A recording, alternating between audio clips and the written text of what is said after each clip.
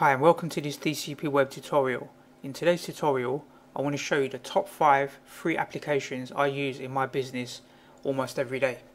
So we're going to open up Firefox web browser, and the first application that I use pretty much every day in my business is Thunderbird email client. So this is a lot like Outlook or Macmail. It's a free piece of software you can download. You can click on the free download here,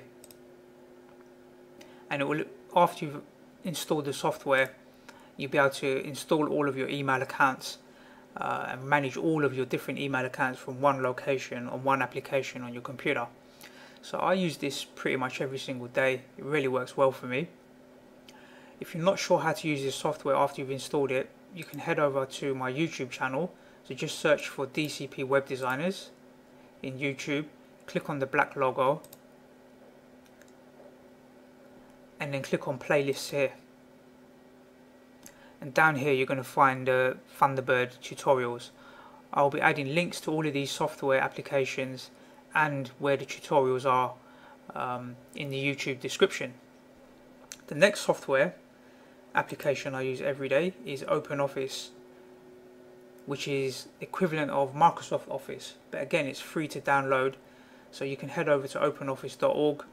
I'll put a link in the YouTube description. You can download this software, and again, if you're not sure about how to use Openoffice, you can head over to my YouTube channel, and I've got 16 tutorials here on different techniques and different applications within Openoffice.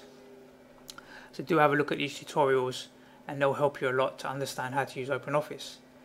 The third application, which I use quite often but not necessarily every day, but I think this software is absolutely awesome, is Blender.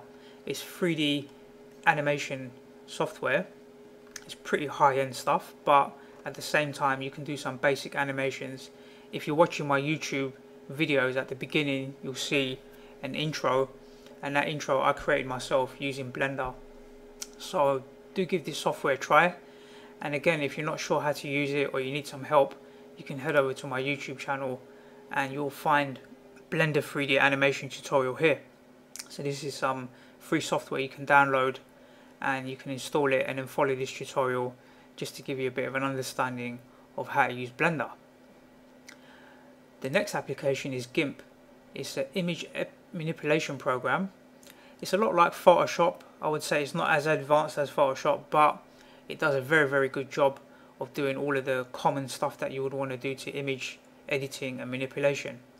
It's free to download. It works very well. It's very stable. So definitely this is something I use on a regular basis. And again, if you need some help in understanding how to use GIMP, you can head over to my YouTube channel and you'll find some GIMP tutorials in here somewhere. Here they are here. So do give that a try. And the last one, which is not software you download, but I do a lot of web development work, and compress Jpeg.com is a really good piece of software. It's online and it allows you to compress images quite quickly for when you're adding them to your website. So compressing images for your website is very important, and if you're not sure how to use this software, you can head over to my YouTube channel, click on videos, and here you can see image compression tutorial. I'll add that into the YouTube description as well. So those are my top 5 software applications that I use, which are free, and I use them almost every day in my business. And I hope you find these applications useful as well. So I look forward to seeing you on the next DCP Web tutorial.